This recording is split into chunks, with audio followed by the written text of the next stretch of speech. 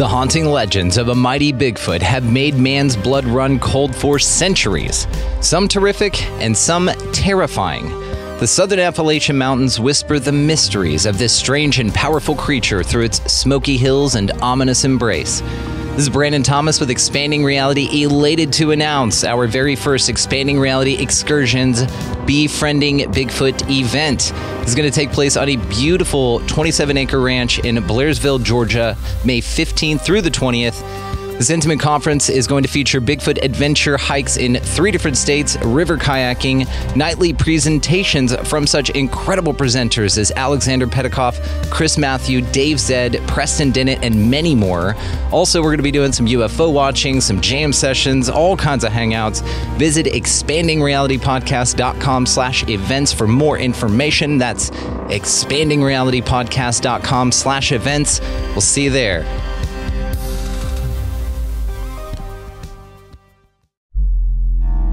A choice right now, between fear and love. It's just a rock. Out of the dark night of ignorance and into the shining light of truth. Expanding reality. A population of citizens capable of critical thinking. We don't see things as they are, we see them as we are. There's a level of reality where everything dissolves into an ocean of energy. We empower our experience by insisting on our authenticity. That's very profound. Very. Expanding reality. All right, feeling good, feeling fresh? Oh yeah. Chris Mathieu, welcome back, brother. It is always cool to see you. How you been, dude? Brandon, thank you so much for having me back. Loving it, man. Good times and good to be back. Let's get weird. Let's get fucking weird, dude. Talking about weird, your movie out on Tubi. Congratulations, by the way, which is going to be linked down below. I linked it in our recent episode with Karen Holton as well, because we mentioned it on there. But I'm going to go ahead and link it here as well. But man, congratulations. It's blowing up. I'll put it on and just let it play and walk off so that you get the extra play. You know what I mean? Love the film. The way that you didn't update on it since the first time I saw it when it was on Amazon. So I'd like to talk to you a little bit about that. And then, of course, we have new and exciting things to look forward to with you always. We're going to talk about that. And also, you're presenting and going to be hanging out with us in Georgia in May for our Befriending Bigfoot event, which we're extremely elated to get to hang out with you, dude. So let's talk about all of it. Reminding the audience as well, all the ways to find you. You're amazing for Forbidden Knowledge News Network, as well as all the ways that you can be contacted, including your Tubi documentary. The other 2 episodes that you have had on here with us, episode 90 and 209, will be located down below as well. Brother, from there, where would you like to start, man? Oh, I think I should start with saying, once again, love you, man. Thank you for having me on. Always a wonderful discussion. Let's start with the event. I'm super excited about it. This is going to be my first time speaking in front of people about these highly strange topics. And on top of that, hanging out with some amazing people and possibly befriending a Bigfoot. You could absolutely befriend Bigfoot, for damn sure. Damn sure. And in fact, while we're talking about that, we haven't really done this on something, so let's just take a couple minutes here. I'm going to screen share and show you guys our website, which again, shout out Karri. This man came in, redid our website. It's got a blazing intro that will lead you in here, and then comes down to the 3 things. I know, this dude's amazing. Comes down to the 3 things that we've got going on here: the podcast, the publishing, and the event. And our publishing, this hosts all of our books that we have out right now, and all of these things are available on Amazon and Barnes & Noble as well. We don't really talk about ourselves on the show, so actually it's interesting that we're doing this. But anyway, there's all the books, guys. But what we're talking about here is the events. So if you'd like to just go directly to that, it will be linked below. But expandingrealitypodcast.com/events is where this can be found. There you can find all the information. The place is incredible, which we will talk about in a minute. But dude, this is our planned itinerary. This is, sort of what we're looking at. We've got Trey Hudson, we've got Scott and Sheila Granger, we've got Owen Hunt doing comedy, we've got Dave Baker, who's fascinating. This Dave Baker was on Encounters. It's actually on Tubi right now as well. It was on Amazon also. But he is the last 2 episodes of the first season. And then you have the next night, we've got Before Chris we go Mathieu, on, I have course. to point out that from 1 to 5 on Thursday, you get Booger Alley Exploration, and I'm just intrigued by the name, Booger Alley. This is with a couple of our, and look how it's laid out. I love this, and thank you for pointing it out. So the first night, everybody gets in, right? Trey Hudson is going to come out. And if you're familiar with him, he has the Meadow Project. We just had him on recently. His book is back there somewhere. I just interviewed Trey for the next film. Dude, did you really? Yes, I oh, my did. God. Okay, fuck. was I love how the epic. worlds It's gonna collide be like great. this. Okay, Yeah. awesome. And he was the last. He's doing this last minute because he's actually going to Egypt. So he's just going to pop in, do his stuff, hang out with us that night, and bounce.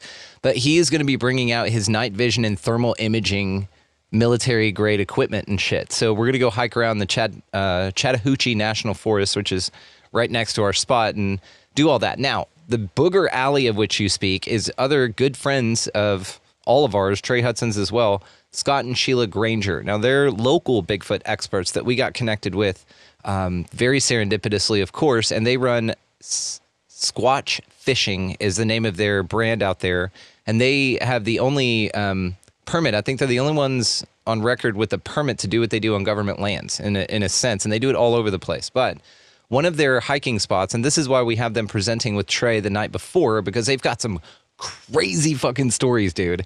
And some of the stories they're going to be telling us are of a place called Booger Alley in Georgia. So our next day, after we get the shit scared out of us, or we get these amazing conversations and this presentation the night before, we're going to go hiking at that same exact area all day and go explore that place where they just talked about and all that kind of stuff. So yeah, Booger Alley, man, that's what they call it. And boogers, of course, in the South, they don't mean the things that come out of your nose. Tell people what boogers are, Chris.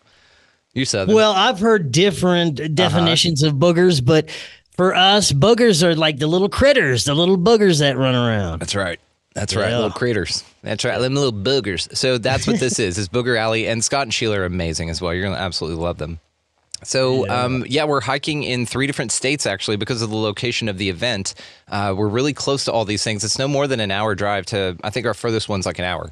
And that's to go kayaking in Tennessee, which is going to be on our 3rd day there. And then we're also going to go hike in this upper Olympic in the OC River right there or whatever. So that's in Tennessee. And then the next day, we're going to head up the North Carolina Trail after we hear Chris and Alexander Petikoff speak the night before. Very excited about this. And each night we'll be going outside to, check out UFOs. We've got Les Durant, coming out to bring his stuff to film UFOs and things. And he's also our presenter with Preston Dennett the next night. And this guy is also on Encounters, I think episode 3 of the first season. So super cool dude. All these guys are awesome. He's a local radio DJ as well. And then, of course, Preston Dennett, author of like 80,000 books and counting, and just amazing guy, going to tie some really cool freaky woo-woo Bigfoot stuff in. And then we got Dave Zed coming out. Him and I are just going to kind of break things down, and then you guys get to share your experience on the last night. We're just going to have a call out to whoever wants it, but amazing things. We've got the Bigfoot Museum in there as well, and just a banger conference, honestly. And the one thing about this, too, that I really want to kind of remind people of and why this is so damn cool is you get to hang out with us. This isn't sort of you go to a conference where there's booths and you got to buy the guy's book to stand in a line, and then you get to sign the book, and all those are cool and have their place. This is not that. This is where me, Chris, Alexander, Trey, Scott, Sheila, Dave Zed, all of us, we're just going to be hanging out around a campfire, just talking, right? And you get to hang out with us and ask us like real questions. It's not a real quick laminate badge and, oh no, you didn't pay for the VIP, so you only get to hear my speech and leave. The presentations in the evening are very minimal, and that's a small part of this. Really, it's the interaction. It's the getting amongst them, man. And that's where I feel the real connections are going to be made here, and that's exemplary of this event here. So I'm really pumped about it. I am super pumped, and I have also decided what I will be giving my presentation about.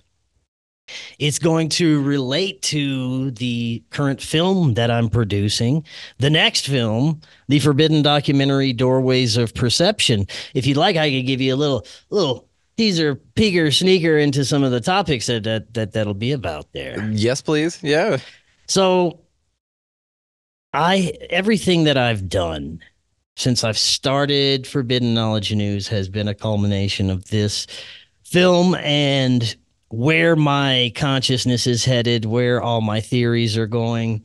And it's just going to lead to more questions and theories. I don't think I'll ever have the answers to any of these things. Honestly, I don't think we're supposed to know the real answers to it, but we can know more based on our relative knowledge of everything we have and build on it. And I think there's always more layers to uncover. Even though we might master a certain layer, the next one has more information for us. And I've had so many amazing guests on since 2017 when I've started this. And it's like having mystery school esoteric teachers spending an hour to 2 hours with you a day, every day of your life, and just learning from some of the most incredible people on the planet. And I've learned that all of the topics I cover, from paranormal, ufology, occult, mysteries, hidden history, magic, it's all connected in very, very, very profound ways. The film is going to focus on aspects of reality as it relates to life after death, near-death experiences, altered states, shamanic journeys, dream states, synchronicities, contact experiences, extraterrestrial and or spiritual, and how all these things come together in this nice paranormal soup and have incredible connections to what we are as humans and the human experience. So that is going to be what the next film is. And we're going to also weave a little bit of Bigfoot into that because he's part of that party. He's definitely part of that party. So yeah, that's what we got going. Dude, that's incredible. It sounds fucking amazing. I can't wait. How fantastic. Yeah, man, I'm super excited. Where are you on shooting right now? I mean, what have you gotten? Where are you at? We are about, we're almost halfway there. We've got about, I'd say, halfway there as far as the shooting and pre-production stuff like that. We've got about maybe 4 more interviews to do. We've got a few more on-site footage shoots to do, and we're going to do a couple of those interviews at your event there.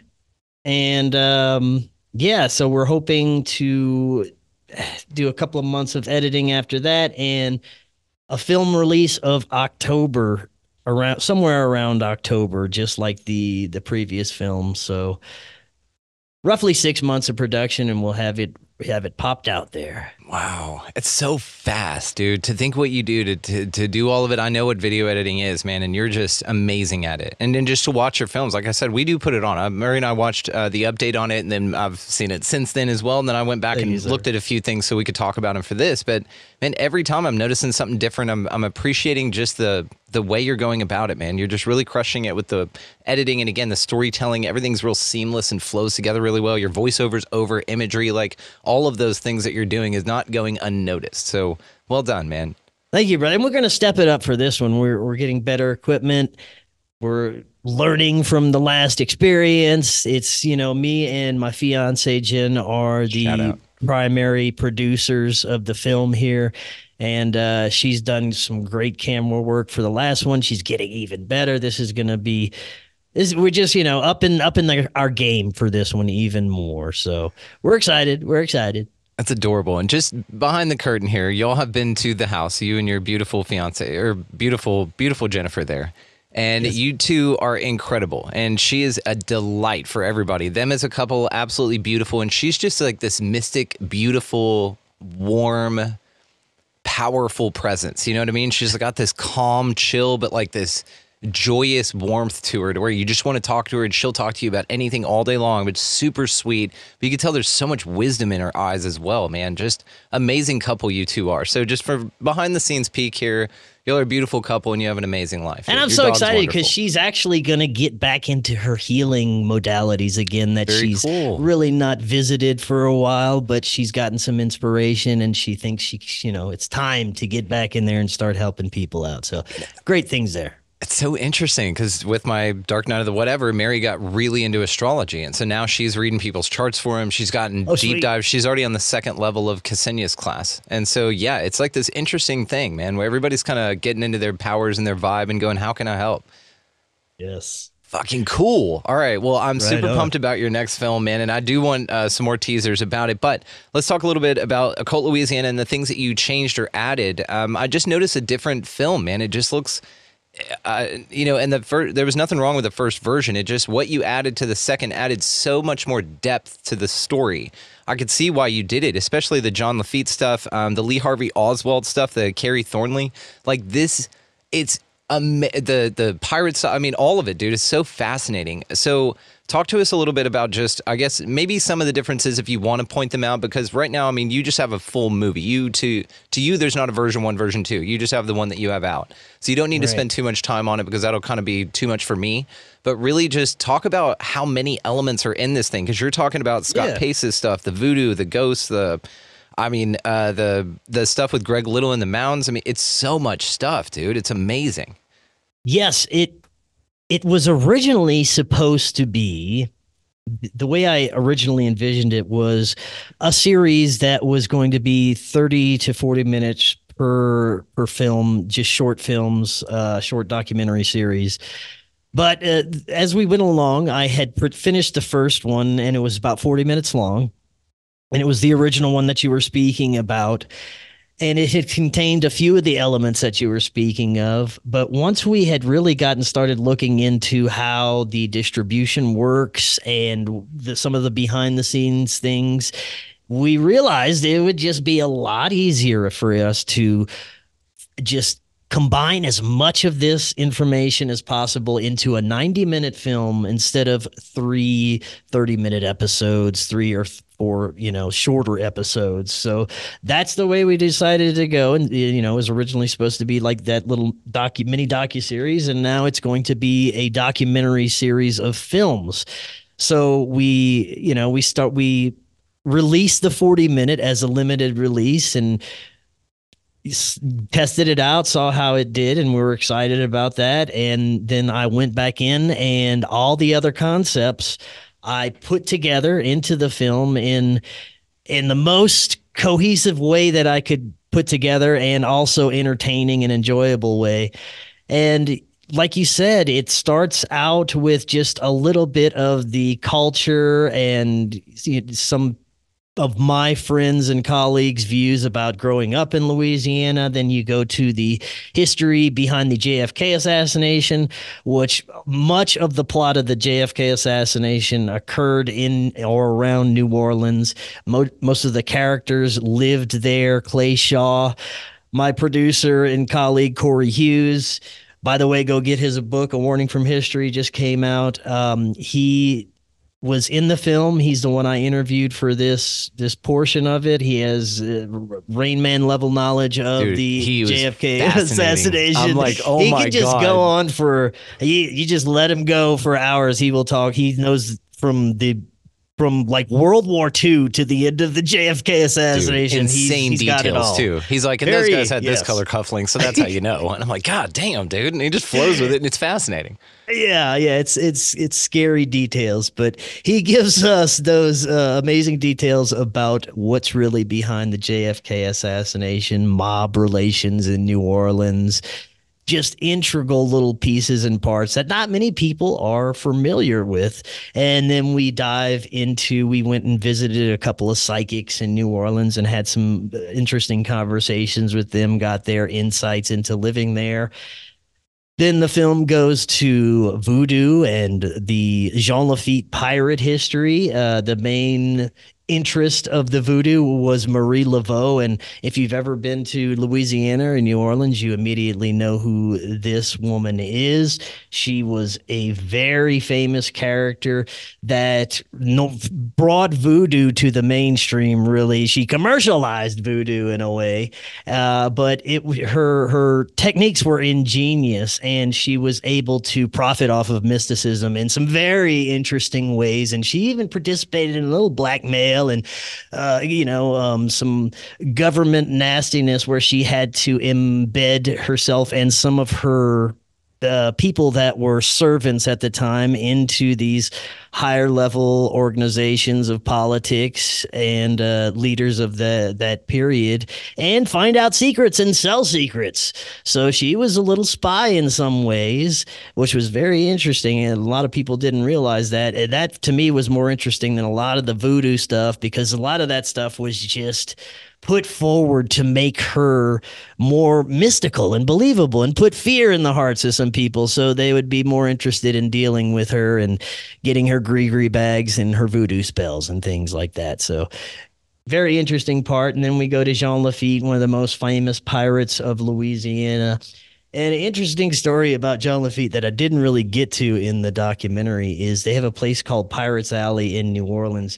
Very extremely haunted, energetic place. If we can get into what the meaning of haunting really is, but the energy there is very noticeable whenever you enter that area. Whenever you enter like a certain part of South Louisiana in general, the energy shifts. For me, at least, it just feels very dense and dark. In some of these areas in the French Quarter, like Pirates Alley, people have claimed that, especially women, have claimed that they will be walking down the street and feel the disembodied hands on their bosoms or buttocks and is squeezing them. And this is attributed to the pirate ghost of Jean Lafitte and his horny crew of pirates. So interesting story there. If you ever go to New Orleans and you want to get groped by a ghost, that's where you go, Pirates Alley. You can get some etheric scurvy while you're at it. Good Lord. How wild, man. But the Jean Lafitte stuff was fascinating, dude. How he, helped Andrew Jackson fight off the British, and then how literally the governor was then forced sort of to pardon him and his men, and all these it's just such an interesting story, dude. And it's got such a cool blend of history and mysticism and freaky woo-woo and all of it. It's just one of the coolest damn things ever. You could have broken it up into so many different things, but I'm glad you put it all together like you did, because it's one more mind-blowing thing after another, but you really go through the hemispheres of your brain as well when you go to this, because you're looking at historical things that are really interesting and just fucking fun. Then you go to this like Dogman and Scott Pace's stuff, and you're just like, holy shit, what the fuck? But it's such a ride, dude. I love it. It is, yeah. Directly after we visit Jean Lafitte, we take you to the thrill ride that is Scott Pace's life, from everything from Bigfoot and Dogmen to little hairy creatures and lights coming out of the sky, aliens, extraterrestrials. It's a thrill ride, and that's one of the biggest parts that we focused on in the whole film, because it was so amazing, his story, and we had to cut up his story in the between the middle and end of his story. We put the mounds with Dr. Gregory Little, and that was one of my favorite parts as well. I was thrilled that Dr. Little agreed to come on and talk with us about it, and the history and information he banged out about the age of the mounds and some of his theories about what they are, and some of the super extremely advanced ancient civilizations that could have built these as precursors to the pyramids, that have used them for star alignment ceremonies. And on top of all of that, buried in some of these mounds were remains of humanoids from 10 to 15 foot tall. So cool shit there. It's so interesting. And I loved how he tied it over to Egypt. And he talked about that mound builders and pyramid builders, the mound builders came before the pyramid builders. So it's a stair step in evolution, but they're so old here. He said like 913 BC or something like that was one of these data. And that's an insane date for the oldest at the LSU mounds is like 200,000 years old, man. Insane, dude. Again, it's just so fascinating, and it makes you just wonder like crazy. So let's talk about graveyards in Louisiana, and then I'm going to pop into a couple of the things you talked about here, and let's do some deep dives on it. So graveyards out there, cemeteries, those are fascinating. I mean, of course, they're built and designed the way they are because the city's below sea level, so they just float, right, whenever it inevitably floods out there like 3 times a year. So the cemeteries themselves are fascinating, that the dead are just kind of right there with you, in a lot of cases. So talk to us about those, and then just maybe some stories or legends that have to do with that. Well, the cemetery, St. Louis Cemetery number 1 is one of the most famous cemeteries in New Orleans. This huge, massive, you could actually get lost in this cemetery. It's like rows and rows, and it becomes a maze of graves. It's super creepy. Marie Laveau's grave is at the center of this cemetery, and people go and leave her offerings, and it's just like this big shrine. It's very creepy. People are no longer allowed after a couple of the recent hurricanes because there was a lot of vandalism. I don't know if they reopened those recently. There you go. Yes, this is one of the creepiest cemeteries you will ever see. And on top of what I just said, yes, like you said, these graves are above the ground. They're above ground, yes, because it floods, and if it would get too bad, the water would make the bodies come up above the ground, and you'd have some dead bodies floating, which unfortunately during Hurricane Katrina, that happened anyway. It flooded so bad during Katrina, the bodies came out of those stone graves that were above ground and were floating amongst the city and amongst the people trying to escape the city. How would you like that job? You got to sort the new dead guy out from the old dead guy. You know? No. He died a long time ago. That's crazy. It was a night, dude. New Orleans in that area was like the seventh level of hell for a very long time. They had some extremely dark stuff after Katrina, and you just didn't want to go there. You did not want to go anywhere near there. So yeah, that cemetery is creepy, and like you said, that's probably the most important thing is those graves are above ground, and anywhere you go in that bowl that is the area of New Orleans, that parish, Jefferson Parish, it's in a bowl. It's below sea level. It's pretty crazy how the topography works there, and if it floods, everything is going to be flooded. You're going to be underground, and this is one of the most interesting parts about Louisiana in general to me is the hurricanes. Every year you have so much just incredible destruction from hurricanes that come through, and you have these very stubborn families that refuse to ever leave their homes. They say, I've lived here my whole life. I'm not leaving for this one. And unfortunately, you know what happens. Some of them die. Some of them lose their homes. And this happens every year repeatedly, because it seems like, and it, especially in recent years, in recent decades, Louisiana has been hammered by hurricanes. Yeah. You know, we all know the theories Houston, about so they that, sort of get the same weather. Yeah. Yeah. So that's an interesting thing, man. And that's one of the reasons why I just had to live somewhere else. I had to move somewhere else.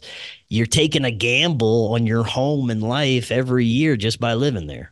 Yeah, pass. You know, it's worse than an HOA. It's a God HOA. It's God's HOA. He's like, oh, I don't like that you have trash on your street. Fuck your houses, you know. How odd. I did want to point this out, though, because we're video versioning it here, guys. If you want to check the link in the show description, come check it out. This is an interesting shot. They're pretty proud of this. The cross on top of the grave here, and then the chemtrail. What a wonderful... I love that. Thanks a lot, guys. We appreciate that. But fascinating pictures, man. It's just an interesting culture down there. And just like in the movie, you guys are depicting sort of a vibe. I mean, there's just so much history there. I've been to New Orleans once. I learned it was not during Mardi Gras, but I was down on Bourbon Street, stayed in the French Quarter. I was helping a friend move back to Houston, so I drove out there to help him move. So we stayed out there for a night, and I learned how to skateboard absolutely shithoused on Bourbon Street at like 2 in the morning. And we had a blast, man. It was really cool, but there is something about the area, man. It's just, like you said, heavy or thick. So do you think that's because of all the crazy shit that's happened there? Or do you think that it's a crazy area that then draws the fact that crazy things happen there? You know, chicken or egg. Yeah. I know that the slave history had to add a level of negativity to everything. I mean, that's some darkness that occurred there because of all the, even before the bloody history from the wars that took place there. There's a hidden history, of course. Just when we talked about the mounds, there's apparently a history before even what we understand as Native Americans. Who knows what kind of trauma could have happened to the land? But on top of that, you have your voodoo and other types of black magic practices that were being utilized in the early formation of Louisiana Purchase and beyond, that maybe it opened up some kind of portal activity or some kind of negative consciousness that inhabits the area now because of that. But just go ahead and try and camp out in the swamps of I'll say Terrebonne Parish, because that's where I grew up, in the middle of nowhere. Go and bring yourself a tent and maybe a little pirogue and go out on the bayou at midnight and see how long you can just sit out there. I guarantee it's not going to be long. There's not even people who have lived there their whole lives. They don't go camping out there. People don't go camp. You know why? Because it's scary as shit. That's why. There's some crazy stuff out there. That's wild. I didn't even think about that. So there's not really many REIs out there, right? Not a big outdoor but they're adventure. not in the wilderness swamp areas. Okay, they're not where Rougarous hang out. They're right next to where a highway is, so they can get in and get the fuck out. Go to Florida. Yeah, go to Florida or somewhere else, right, where you want to go camp. Dude, that's exactly wild. I didn't even think about that areas of camping. Are there a lot of national parks out there, or like state parks and things like that? There's a couple, but we don't have nature trails. It is insane. It's the weirdest thing that I didn't even start noticing till I started making this film. I'm like, man, there's no nature trails. There's not much people do out in the wilderness except for hunt and fish. And then the hunters come back with stories like, man, you better be careful out there. There was this thing that almost ate me, and then this happened, and the world caved in, and it's crazy, man. So it's apparently a very dangerous place. And just from the few times I've gone out there as a child, I mean, I used to go out there a lot, but not into some of the most really like abandoned areas that nobody goes to. I lived in a somewhat populated area. Our swamps were kind of saturated with people fishing and hunting and things like that. But there are areas out there where there's nobody and there's nothing. And that's the areas that I dare you to go and chill at for a night. Damn. Well, it is on my bucket list, though, that me, you, Jen, and Mary go on a airboat ride. I want to drive one of those fucking things. I want to operate one of those deals. Have you ever driven an airboat? No, it's on I my have bucket not. list. Yeah. Really? Okay, well, we'll go rent one for the day and swap off, right? Yeah. The airboat things, man. What we did as a kid is we had pirogues, which is very massive canoe-looking things, and we'd put a little motor on it, and we'd just cruise the bayous, man. Dude, that's crazy. But most of it's like water, right? Is that true? Yeah. There's a lot of canals, a lot of waterways. It's wetlands. It's most of it. The south part of Louisiana is swamps and wetlands, and then you have your neighborhoods and cities built up in between it. So that's what it is. It's just the water immersion part of it's interesting too. And you talk about freaky woo-woo and stuff like this, because Mike Ricksecker talks about that humidity is necessary for ghost manifestations. Like you don't see a bunch of them manifesting in dry, arid, or like desert type areas or whatever. You need humidity. And so it's interesting when we talk about water and how much water plays a role in freaky woo-woo, piezoelectricity, all kinds of shit. So to be like, immersed in it, basically all your foundations are sunk into water, everything's just wet out there, and it's got to carry a current, of just something fantastic. Plus you're dumping the Mississippi out, so there's got to be energetic fall from that.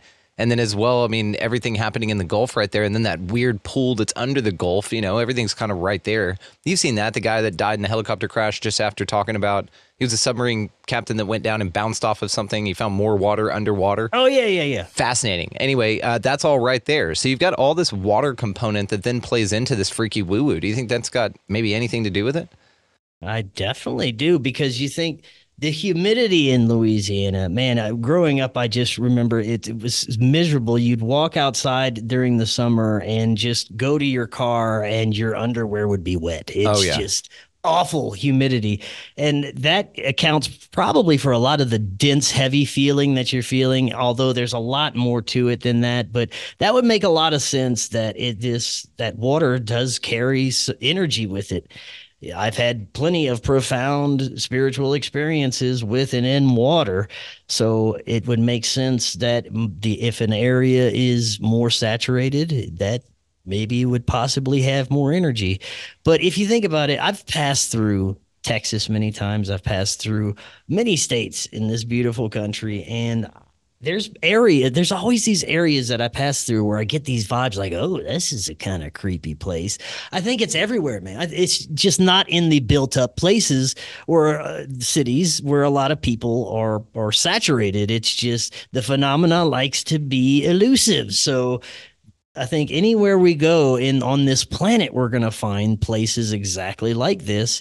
It just depends. I don't know. Maybe it's what's underground. Maybe it's the atmosphere. Maybe it's the ley lines. Who knows? But there are these areas that are extra special, more special than others. That's so interesting. It's fascinating you say as well that they're not in city centers and stuff like that, because you're right. The city centers are full of human freaky woo-woo, like humans losing their fucking mind on each other. That's enough freaky woo-woo that That's we enough, do, yeah. right? Yeah, and that's why, what's that movie? I forget what the movie was. Anyway, the girl's like, oh, The Crow, when she sleeps in the graveyard. And he's like, you slept in the graveyard? And she's like, yeah, it's the safest place to be. All the people are dead, right? And so, but if you think about it too, then the freaky woo-woo, the phenomena likes to work on the fringes or the outsides. And it either pushes you towards a civilization because you don't want to deal with it and it scares you, or it pushes you from civilization like us and out to the areas to go check it out and see what it is. So it either draws or repels. It's an interesting sort of fact that either pushes you into the cities, which may then inevitably lead to this transhuman agenda, right? You can see the scalability of, because you're unwilling to deal or to interact with or engage with something that could be a natural phenomena here just occurring. And because you can't deal with it, you get flooded into these cities and then controlled on a human level. So it's like a trade-off, it's just fascinating, man. But we are drawn to the outside. Yeah, I think it's a totally natural phenomena. And where I'm sort of at with the whole Bigfoot connection is that these beings have been immersed in nature their entire lives. They've been immersed in the phenomena their entire lives. They communicate with it. They're a part of it. They know how to manipulate it, probably. So that's why they're able to do the freaky deaky things that we see the Bigfoots do, because they're not in a technological state. They're not in with us stupid humans and us hairless monkeys, and they're living the life out in nature, levitating stones and talking with their mind and stuff. So that's, I think that's Bigfoot's like the sorcerer of the forest, but he's got a lot of hair. I love that. Yeah, hairy forest sorcerer. I dig that. That's another great band name. I have a buddy of mine, Asher. You may want to interview him for your next film just for this bit alone. I'm going to butcher it, so he'll do way better at it. But he brought up a point one time. He's like a pen pal of mine. He's one of these guys that just wrote in, and we just became buddies. You know what I mean? And so he'll write me in with things. On how I have him saved in my phone is like mind blown emoji, Asher, mind blown emoji. Every time he writes me, it's always something just fucking amazing. He just threw in a thought on Bigfoot one day. He just threw me a little quick thing. Hey, what do you think about Bigfoot being a 100% right-brained creature? Exactly to what you're talking about, meaning that he's never had to engage the left hemisphere of his brain, meaning they don't think in terms like we do. So, of course, they vanish in thin air because it's not a thing to them. Of course, they levitate stones and speak with their mind because, again, they're not limited by needing to incorporate a completely different way of looking at their world. So they're operating 100% in their right hemisphere. I thought it was fascinating. I'd never thought of that before. That's Asher, dude. Man, that brings up all kind of questions for me now. Right? Like what could we be doing with our left hemisphere of our brain if we've really focused on some of these other things? Man, we could be super uber human. Yeah, and is this what lizard turds are? Are they 100% in their left brain, right? And they just can't see like this Babylonian, unempathetic, can slaughter and whatever and just like either get joy out of it or whatever, right? The sick things we hear that balance out the energies of all the good things is what we hear. But maybe that in itself is sort of a balancing energy in a way. It's just really interesting, man. It is. Yes, dude. Yeah, it's mind-blowing. I love that. Shout out Asher. Love that guy. Yeah, send me his information. I'm going to. Yeah, he's challenging to get a hold of, but please get a hold of him. I'll make sure he's looking out for your call here. Now, one of the things I love as well is the Rougarou. I definitely want to talk about this. One of my favorite things, I didn't know that the Rougarou had a learning disability. Will you tell us about that, please? Yes, the Rougarou apparently can't count past 12. And this is part of the local myths and legends. It is a very Catholic myth in Louisiana. It was very attached to dogma. You can't eat a certain thing on a certain day, some ridiculous thing based on the Catholic religion, but specifically this French South Louisiana Cajun style of Catholic religion and their culture. So the Rougarou basically is a dog man, is a werewolf, mythical creature, but that lives in the swamps. And I've heard all kinds of cautionary tales about the Rougarou and why he comes and how he comes. But basically, you do something wrong that goes against God or your parents, or you don't brush your teeth at night, he's going to come and he's going to terrorize you, basically. So what you do to keep him from doing this, there's a few things apparently you can do. But the easiest thing that most folks will do down there is they take a colander and they put it outside their door. And the colander has many holes, many more than 13. And Rougarous are apparently obsessed with counting for some reason, but they can't count past 12.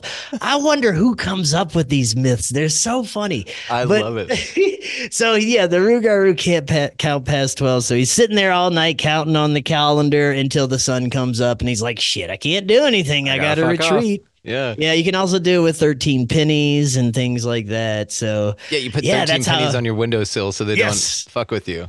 That's how you get rid of the Rougarou, in case you ever wanted to know. It's so interesting. So then it makes you want to see if architects have put 13 somethings around a door frame, for instance, and just incorporated it into the architecture. And then that would be sort of that is very in the interesting. Area. I'd love to go because we've got plenty of amazing old style cathedrals and historical buildings that have been around, for ages, that I'd love to see if they have any correlations to some of those myths, because it is heavily tied with Catholicism. Yeah. God, how interesting. I mean, it's just such an area rich in culture. I mean, we're talking about the same damn area here now. Okay, so let's dive into giants, man, because I'm really curious about what your take is on giants, and especially in that area. Are there any legends of giants? I know we find them in mounds, but any legends and all that? There is one really kind of terrifying one, and this one Tony Merkel told me, but it is from Louisiana. It was from one of his friend's sightings that was in an area of the swamp that had just been cleared out and just been reopened because a major storm came through and it opened up these new channels, and they were exploring these newly opened channels of the swamps. This one gentleman and his friend in a little, I think it was a little speedboat or whatever, something that they had with a motor, and they're cruising along, and there's just nothing out there for miles, nothing. And all of a sudden they see up in the distance, I don't know exactly how far away, maybe 50 feet, maybe more, they see a tree like shaking, and they look and they're like, man, something big is in that tree. And all of a sudden, this humanoid that was as tall as the tree peeked out behind the tree and looked at him. He said he had this like big beard and bushy hair, but he was a human. He didn't look like a Bigfoot. He wasn't like completely hairy all over. It looked like he was wearing some kind of stuff on him, like some kind of weird loincloth material. And he poked his head out behind the tree and looked at it and then hid right back behind the tree. And the dude's like, we got to get out of here. So they took off. So, man, maybe there are still giants, but it goes back to all the other stories of giants that, like the giant of Kandahar. Yeah. None of these things are verifiable, and it's very strange how time goes on, and we still have no definite proof of the paranormal, of these giants, of these very strange things that aren't a part of our everyday reality. We have individual accounts, usually. We have stories that come out on the internet that can't be verified. It's all seems to be some sort of strange mythology that has truth to it in some ways, but that's for us to figure out, I imagine. Now, with giants, of course, we have the evidence of giants throughout history. The Smithsonian supposedly has been covering up giants ever since they've been digging out the mounds across the United States. You have the mainstream news articles that even tell you, yeah, we found skeletal remains 6 to 7 foot tall of giants. And you can go back and look at this yourself. And this is still on the internet. They haven't scrubbed any of this stuff yet. You can also find this. Look for the individual accounts from newspaper articles from different places. Now, the accounts that I was just telling you is from the government and Smithsonian. They said 6 to 7 foot tall. That was it. But independent articles and newspapers and independent accounts and stories and even books written from that time from people who were digging up the mounds themselves. Not our government, not the Smithsonian, just normal Joe digging up a mound looking for some gold, would report 10 to 15 foot tall skeletal remains found. So they were being found. They were also being covered up. The question is, why cover it up? What's the big deal? What's the big deal if we had some giant humans? I mean, there must be something linked to that they don't want us to know about. There has to be something more to the correlation of giants and giant humans that is dangerous to the status quo, that's dangerous to authority. So that is where we have to start making those connections. Why don't they want us to know about our ancient giants? Does it have free energy implications? Were they not human? Were they a part of some other breakaway civilization? I don't know. So they're very interesting questions to ask around giants. Yeah, and then the 6 fingers and the double row of teeth, typically red hair, things like that. So there's some interesting features that also are human but not human, right? 6 toes, things like that. Well, then you also have different types. It seems like there's many different types of humanoid remains that don't fit what we are as modern Homo sapiens, the cone heads, the elongated skulls that were not, manipulated by certain tribes to make their skulls do that. That seemed to be natural based on the formation of the skulls. Then you had the little tiny people on the other side of the scale, little hobbit people. So I think we had all different sorts, a gamut of humanoids. But for some reason, there's no admittance of it. There's no real, or the evidence is being hidden. And this, why is the big, huge question? Pun intended, big, huge question, man. Yes. Dude, I mean, what a wild thing. Because, I mean, you could tell that the implications would be gaslit because then there'd be fear involved, right? People, oh, no, they're going to eat our faces. Because allegedly they're cannibals, right? There was that story among the Paiutes. Right? The book that the lady wrote about an actual tribe that said that they found a cave of giants, that they would emerge out of the mouth of this cave. So one day the tribe got tired of them setting traps for the indigenous, and then they would fall in this thing and die, and then they would pick them up and eat them, the giants would. And so they hunkered out in front of this cave and would kill them one by one as they would come out at night to get a drink because it was in the desert. But then, they got tired of this, and they said it's not taking long enough, so they piled the whole front of the wood with cave and packed it with wood and then just lit it on fire and killed all the giants that way. And since then, they've gone into that cave and excavated. Of course, yes, Smithsonian has their hand in it, but there has been giant remains found in there. So it's this very interesting real-life scenario story that's passed down as fact through an indigenous culture that has a physical location, sort of like the Sippapoo that the Hopi say they came out of in the Grand Canyon. It's a physical place. They have a satellite photo of it. It's a giant hole, right there on the bank of the Colorado River. So these physical locations on Earth, sort of like hierophanies, right? This place where the gods or where these amazing things happen on a physical plane is just interesting to me, man. And I think mounds sort of mark these sort of locations as well. And especially then to bury the motherfuckers underneath it, It's like that's just the practice. They had to bulldoze, and maybe the giants were the ones that built the mounds, you know what I'm saying? And it wasn't a big deal to them. That's just how they buried their dead. I think that you're onto something there. And I'm going to, while we're on unverifiable things and giants on top of that, I'm going to tell you a very interesting story that I heard from one of my guests. And I'll even say his name because I'm sure he doesn't really give a crap if we talk about this. He's probably still talking about these things. Shane Bales, Shane the Ruiner Bales. Are you familiar with this gentleman? No, I'm writing it down. Okay. Shane the Ruiner Bales is a self-proclaimed escapee of the Illuminati. He was supposedly born into an Illuminati bloodline, groomed and bred to be in the Illuminata and rule the world or whatever they do. But he somehow managed to escape and sign all kind of deals, say he wouldn't talk about this. It's okay to talk about that. You did this and this and that. Very interesting. And his stories are very elaborate. And he definitely seems to believe them. So I enjoy having him on. It's entertainment at the least. So, and he has very profound stories to tell.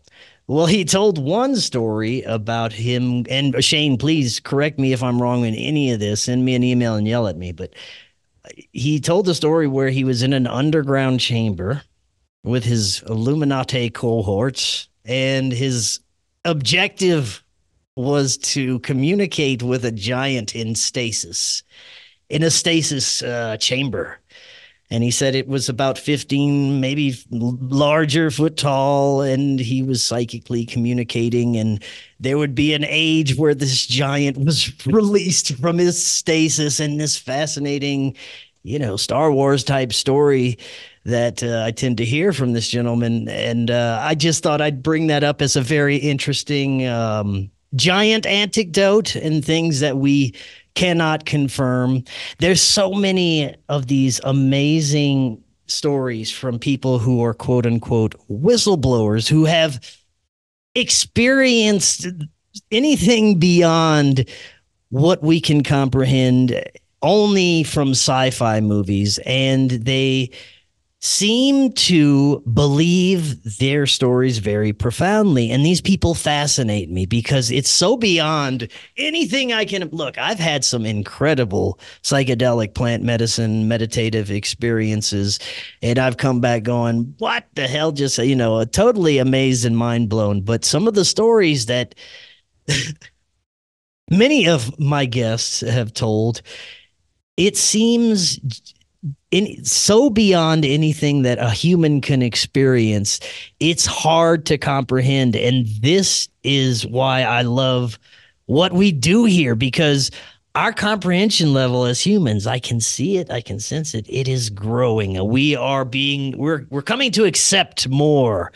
And the more I think we come to accept, the more that we will experience of some of these very high, strange things. And I've experienced in my own life, and many other people are observing some of the same strange things. It's like there is this not only collective awakening of consciousness, but this major 100th monkey effect where one person will experience or become aware of something, and all of a sudden the next day it seems like everybody's like, oh yeah, I get it.